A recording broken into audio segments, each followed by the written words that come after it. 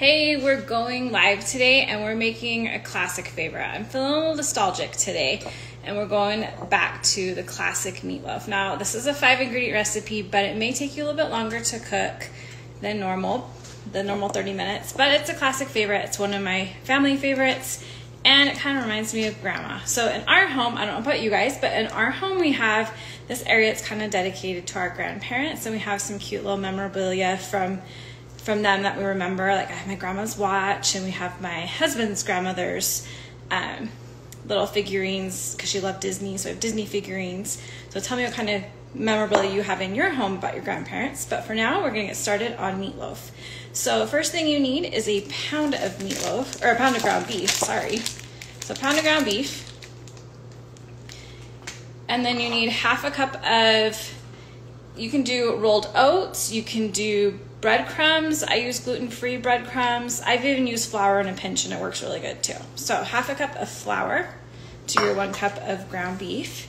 And then you're gonna do 1 onion soup mix, so 1 packet of dry onion soup mix. And you're going to do 1 egg and half a cup of either barbecue sauce. You can use half a cup tomato sauce, or you can use half a cup of ketchup. We're OG, we just use the ketchup. But you're going to keep a little bit, reserve a little bit of the sauce because you're going to need to use it later. Now, dig in. This is the gross part. How many of you hate ground beef? Like, I hate the sound of ground beef. Never liked that sound at all. This takes a few minutes to get that nice and incorporated in there. But it's gonna look pretty, it's gonna smell really good too once it's all mixed in. Now while you're doing this, you can go ahead and set your oven to preheat at 350 degrees, and then you're going to grease a loaf pan. We also, when we serve meatloaf, I'll usually have some baby carrots and some cut up diced potatoes, some diced potatoes. And sometimes I just throw it all in one pan, or other times I'll just make a separate pan with just the carrots and potatoes, and I'll throw a little bit of that dry onion soup mix on top, and it seasons them really well. But a lot of times I just throw it all in one time, so it's all good. All right, so this is looking pretty good. So it's gonna kind of wanna look like this when you're done. It's all mixed in. Then you're gonna wanna make it into a nice loaf. So we're gonna take this over here. We're gonna make that into a nice little loaf. So it fits in our loaf pan all nice and pretty.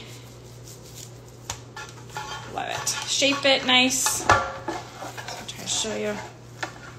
Like I said, usually I'll just throw in some vegetables in with it because it's pretty easy to do. And then it makes it just a nice kind of one-pot meal. And then it cooks in that ground beef fat. I usually use a very lean ground beef if I cook the vegetables in with it, because you will get a lot of the beef fat from it.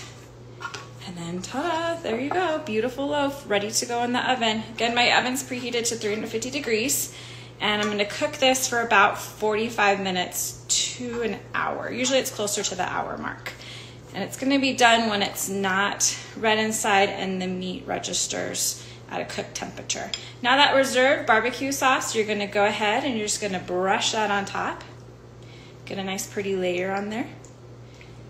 And then I usually cover it with some foil and just throw it in the oven. Now on my website, I'll have this up on Sunday.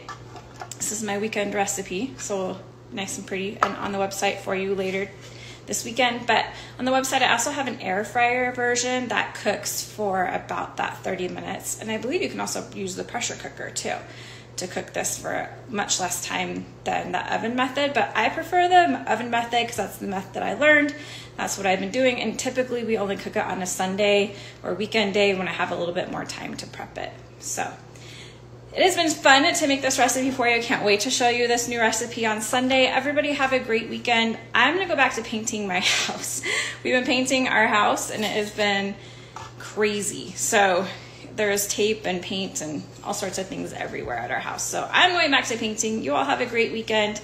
Enjoy the last few weekends before school starts and before the cold weather sets in.